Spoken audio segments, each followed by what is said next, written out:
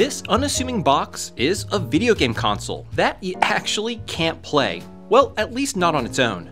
It's called the Pack-N1, which is just one of several modules made for the LaserActive, which is a sort of combination Laserdisc player / video game console that's absolutely massive and one of the most superfluous and opulent gaming machines of the 90s.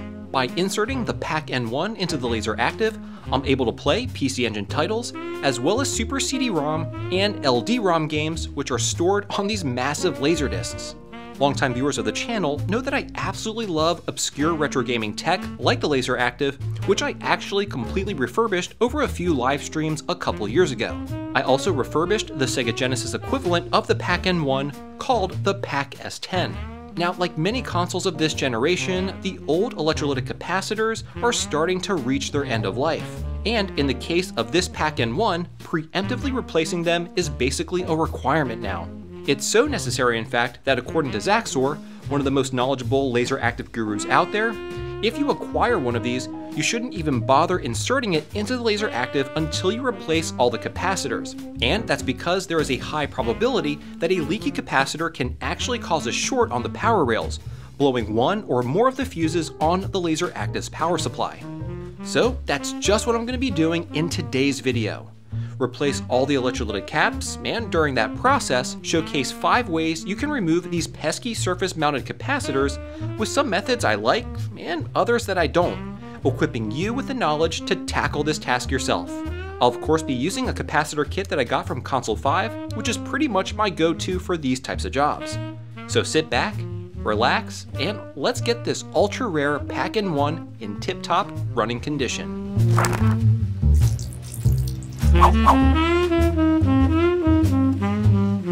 Alright, as usual, we're going to start off by tearing the N1 down to the motherboard, and it's actually super simple. The outer metal shell is held on with a few security bits, and the motherboard inside with just a few JIS screws. So let's crack her open. Now, while we're doing that, an interesting thing about these game packs, and the LaserActive in general, is just how expensive they were when they were released back in 1993. The LaserActive player retailed for roughly $970 back then, which is the equivalent of about $2,100 nowadays when adjusted for inflation. Now keep in mind, that doesn't include the cost of the gaming module like this Pack-N1 that we're refurbishing. If you wanted to buy the Sega or PC Engine game pack, that would be an extra $600, or again, when adjusted for inflation, just shy of $1,300. So, all in, if you wanted to play the PC Engine in one of the most expensive ways possible back in the 90s, you would have to pay a hefty sum of $3,400, which is absolutely insane. This definitely must have been targeted to those with large amounts of disposable income, since simply getting a regular standalone console and the Laserdisc player would have been significantly cheaper. It's really crazy to think just how expensive these were.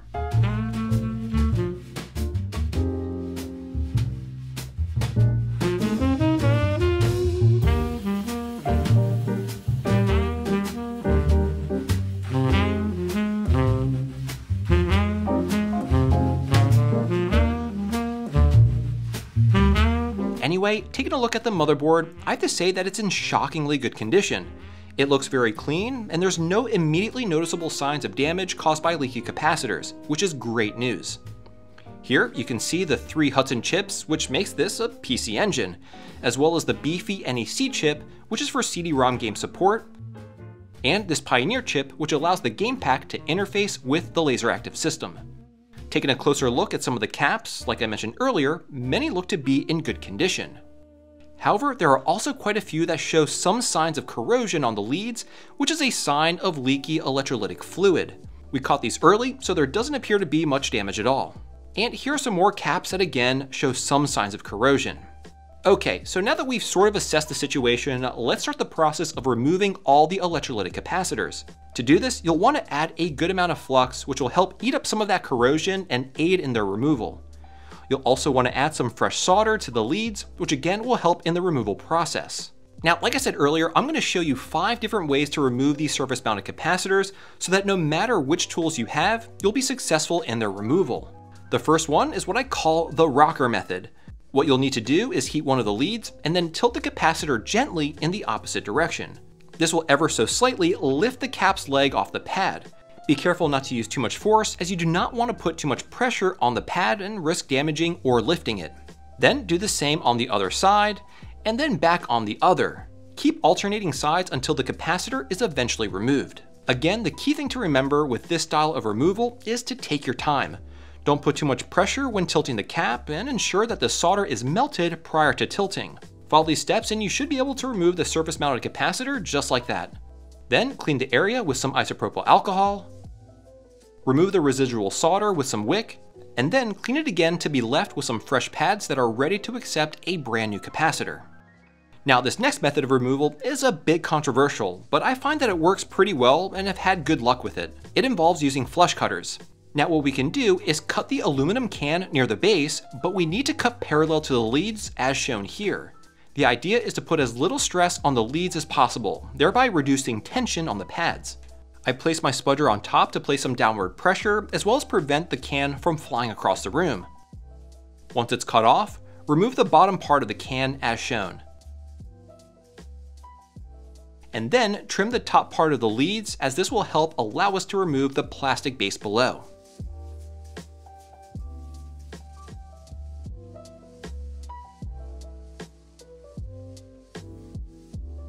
Now apply some flux as well as some fresh solder to whisk away the remaining part of the capacitor legs from the pads.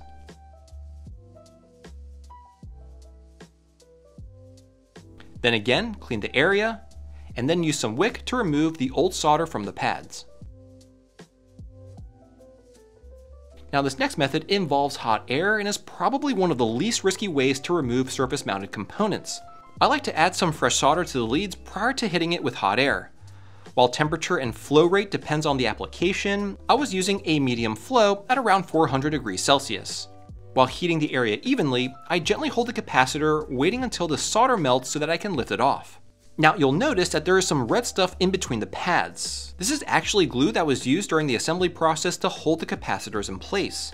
Unfortunately, since many of the caps are held on like this, it makes using hot air rather difficult, since it holds the base down even though the solder is melted, so I actually won't be using this method to remove the other capacitors.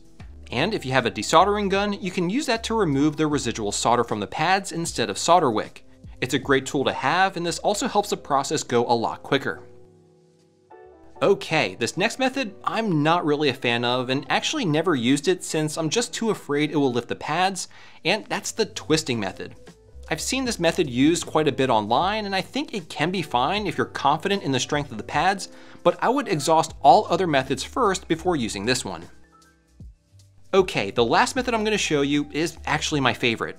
I again add solder to both the leads, but this time to remove it, I use an amazing tool called hot tweezers. It's kind of like having two soldering irons attached to each other, allowing you to heat both leads at the same time. It makes removing surface mounted components like these capacitors super easy. However, again, since many of these capacitors are also glued to the PCB substrate, you can run into issues kind of like this. Here, let's take a look at that again in slow motion. Yeah, you see, the hot tweezers worked and I pulled the capacitor off, but it was giving me such a hard time because of the glue that my dwell time on trying to remove it was too long, and the heat from that long duration caused the capacitor to explode. I mean, you can see that the base of the capacitor is still glued to the motherboard. So if you have any tips for removing caps that are glued, let me know down below in the comments. And here's a closer look at the aftermath. Definitely take a lesson from me and ensure that your dwell time on these caps when using hot tweezers or even hot air isn't too long. And this is just another reason why you should always wear eye protection when modding and refurbing consoles. Anyway, since many of these caps are glued down, I decided to use the trimming method since I've always had good luck with it and these pads seem to be in very good condition. So I'm going to go ahead and do just that. Now, another interesting tidbit of information regarding the Pack-in-One is its ability to utilize the Laserdisc format. There are in fact 14 games solely developed for the LaserActive with the Pack-in-One. Now, none of these titles aren't really anything to write home about and primarily consist of FMV type games, but I still think it's pretty neat that there were games developed for this really unique format. And one other piece of trivia has to do with the name of these modules. The one that I'm working on, as I've mentioned throughout the video, is the Pack-in-One. From this designation, we can determine the games it can play, as well as the region. The N stands for NEC, or Nippon Electric Company, the firm responsible for the creation of the PC Engine and TurboGrafx here in North America. And the 1 is the region designation, in this case Japan. So as you may be able to surmise, the Pack-in-1 is a Japanese PC Engine. To designate the North American region, Pioneer added a 0 to the product number, making it the Pack-N10. So by extension, this also applies to the Sega Pack. Like I mentioned earlier in the video, I also refurbished a Sega Genesis pack called the Pack-S10. Since it had a 0 at the end, it was a North American model. The Japanese equivalent for that Sega module is called the Pack-S1. Anyway, this is just for those that are curious about the naming convention of these units and what their differences are. Okay, so we removed all the capacitors, and it's around 40 in total, so it's not a small job. And as a result, you should be left with a board with a bunch of shiny pads to solder our brand new capacitors to. Anyway, now let's go ahead and solder in our brand new capacitors. Since the caps are packed very close to each other in some areas, you'll want to start from the center and work your way out. The first capacitor that you should solder in is C364, as recommended by Zaxor, since this is at the center of a large cluster of capacitors. Now the way that I like to solder these surface-mounted caps in is by first tinning one of the two pads, only adding a small amount of solder. Then I place the cap onto the pads, ensuring that the polarity is correct and that it's aligned properly. Please note that the negative side of the cap is indicated with this black marking here. Once aligned, I hold it firmly with either my finger or some tweezers, and then tack it in place with my iron. Then on the other side, we can fully solder in the lead, and then add a bit more solder back to the original side that we tacked in. This should leave us with a capacitor that is solidly installed onto the motherboard. Now, all you need to do is rinse and repeat about 40 more times. Console 5's wiki page provides a fantastic mapping of where all the capacitors go, including their values, so I definitely recommend using that as a reference.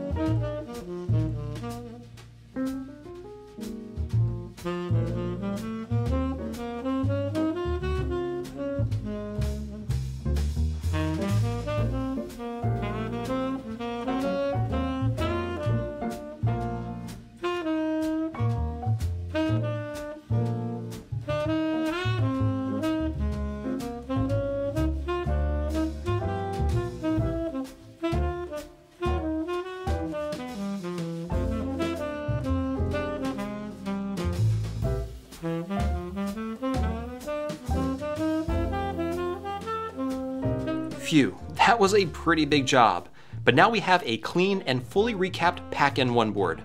But there is one more thing we need to do. On the bottom of the board, near the 6260 chip, we'll replace two ceramic capacitors at C529 and C526 with those that came in our Console 5 capacitor kit. This is what's called the JAILBAR Fix, and yes, even the expensive Pack-in-1 suffers from jailbarring issues. So let's go ahead and replace these caps real quick.